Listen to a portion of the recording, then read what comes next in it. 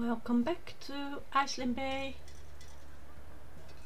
Today I am going to decorate around Roswell's house. I am doing my best to ignore the balloon in the background. I have been shooting down a lot of eggs, but I know this one is not one with the egg. So after intro I probably will run after it and shoot it anyway. This is going to be a diner, and you might think, a diner on other planet, alien planet? Well, this is Roswell, and he's pretty sure he can discover a lot more aliens and see a lot of UFOs, and that is why he is going to make one of those diners you see near Roswell. One of those UFO diners. A little bit based on the one in the Jetsons and, well, a lot of my imagination. So, it's time to start the speed build. Well, while I start building, and you might see me change around things as I go, because this is a little bit harder. This turned out to be a little bit harder than I thought, but like I said, as I am building, and most of this is really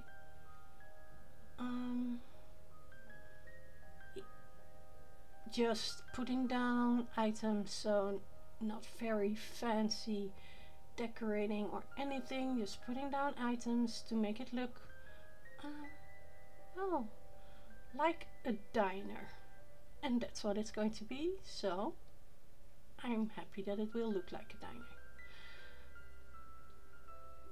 But as I'm doing this, I thought maybe we can recap the lore of Eislyn Bay for a bit. The villagers who all lived on Eislyn Bay Islands got invited? Yes, I think that's the word. Or maybe they got volunteered, but no, they got invited by Tom Nook to a new project of Nook Inc. And that's a planet getaway package. It's not on the market yet, this package, it's just a test, and he asked us if we wanted to participate. Well, not all of us did. Actually, some moved with us and then decided to go back to Earth, but at the moment of the old crew, we have Sherp and, of course, Dobie. They are here on this island. They are trying to make edible foods for us mere mortals and earthlings alike. And I will show their farm in a future video, maybe even the next, I don't know yet. And then, of course, some of the Water Island villagers followed too, because, well, they were robots, so they were fascinated. And now they invited all the robots in Animal Crossing and their creator, Professor Petrie. One of my earlier videos already showed Professor Petrie's yard and all her very interesting machines in which she has all kinds of projects going. Maybe she is, I don't know, maybe she is creating another type of robot. Who knows? And then, well, we move to this planet. It is a little bit boring, a little bit hard to grow things on. That's why there's a lot of dead trees. They're all failed experiments. But something I know, and you will find out pretty soon in one of the future videos, our friends Dobby and Chirp have found a way. They have found a way to grow in soil from Earth, and we are having fresh produce from their little farm.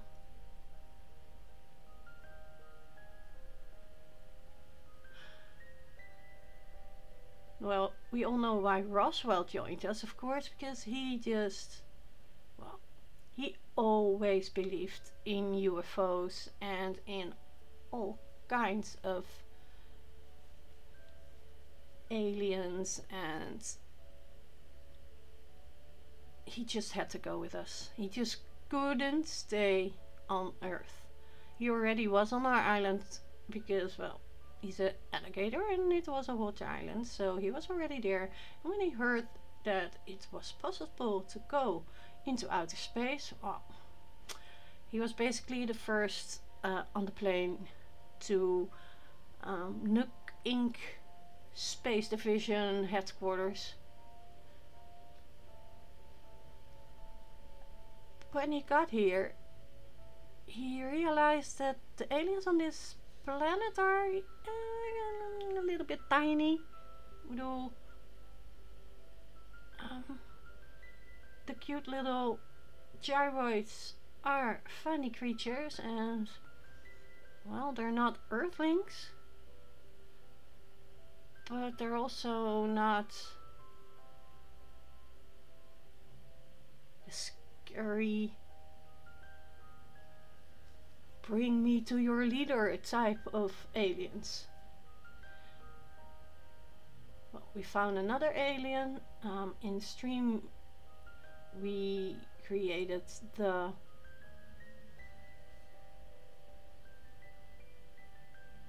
nature behind her house. We found the alien princess or alien queen Ione on this planet. But that's not enough for Roswell. Roswell wants aliens like you see in the movies. And he's sure. He is absolutely sure he will find those. So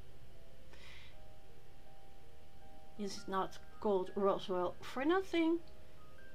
And while he waits, he decides to open his own business. Well, what's happening more on this weird planet? What have we spotted? Well, all kind of, well, strange plants, especially those vines and glowing mosses.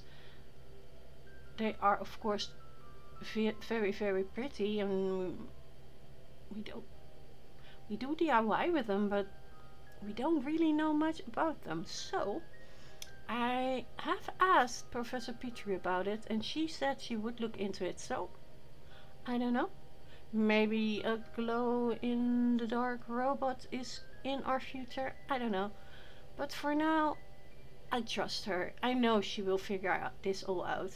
And then of course there was one other problem, not just the food but the water. You already see lots of gears and tanks Those are all put there in exactly the specified spots for Kat. Kat is is Kat, and she is, well, the best water management engineer you can find. And because of her, we have clean water to drink. And of course it also means that Shirp and Dobby have clean water to use in their little farm. I mean, there's quite a lot of us here, so we need the food. We can't live on well, chips and cookies all the time. Well, maybe we could, but we shouldn't.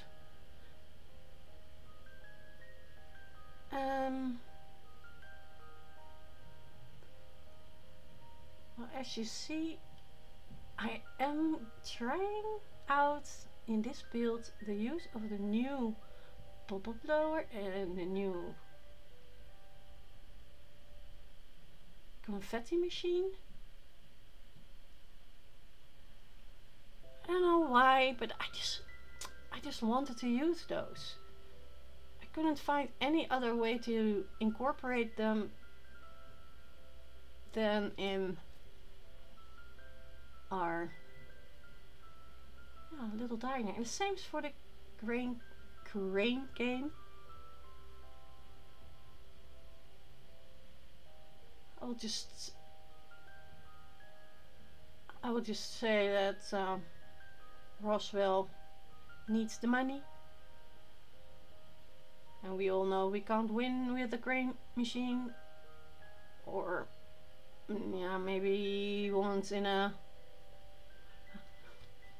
how many tries? Let's just say I'm pretty sure it's cheaper to buy the toy than to try to win it.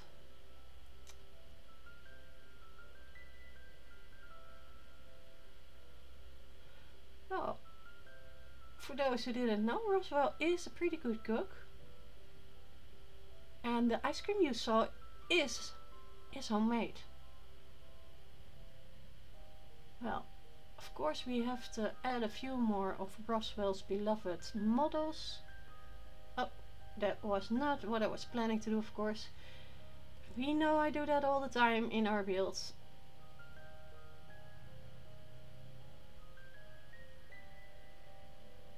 And of course I have to pick up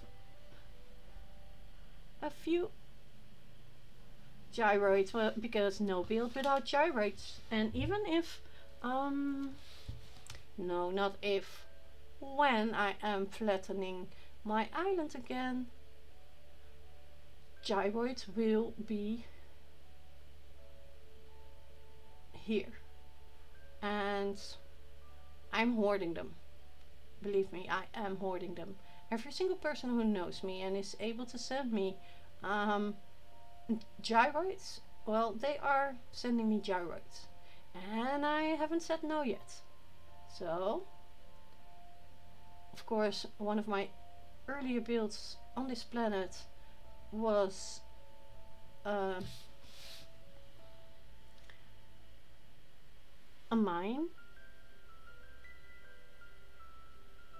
and that mine is run by gyroids, so I'll find a way to incorporate them anywhere and everywhere. Now we're already, unbelievable but true, we are already at the finishing touches. Usually I use star clocks. They are a little bit bigger, but nobody can pick them up, and of course star fragments can be picked up, but if I would have put down star clocks here, well, there was absolutely no way to navigate it anymore. So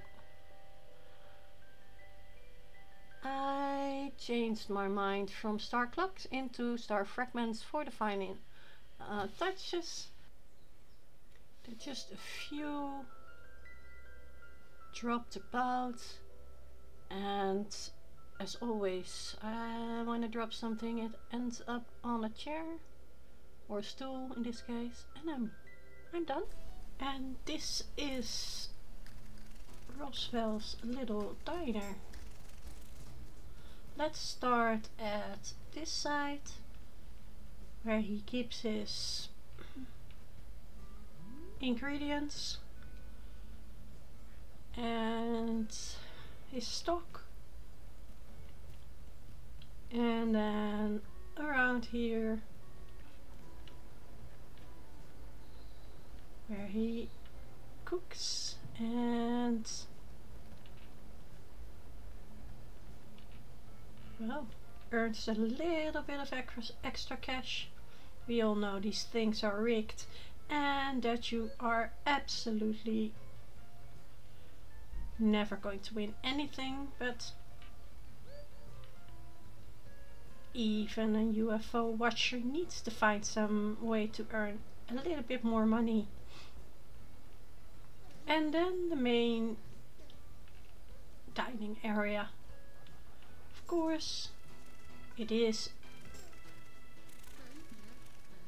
based on what Roswell likes most, so there are a lot of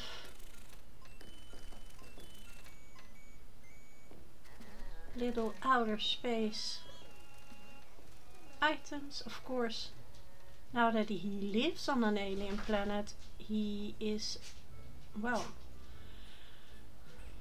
excuse the pun, over the moon. He really hopes to see a real UFO one day, but for now he's enjoying the models he has, and those are some fancy models he has. Of course, all this activity attracts the gyroids that live on this planet, and what attracts gyros more than anything is, of course, the jukebox.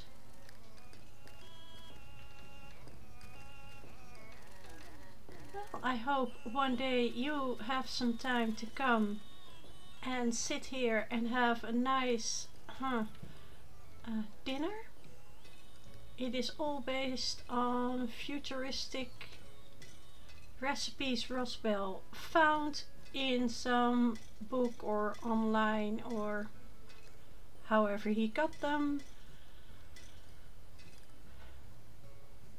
So if you feel up to a futuristic meal dinner, just give Roswell a call and he will have,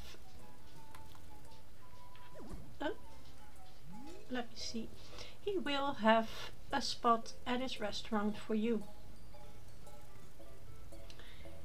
And that's it for now. I'm going to zoom in a little bit so you can see what's on the menu while I am saying goodbye for today. I hope you all are going to have a great Easter week. We already spotted the Easter balloons and I already talked to the big bunny who says he's a real bunny and the costume. Still don't believe him on that one, but to each his own. And then, as always, there's only one thing left to say, and that's doo-doo.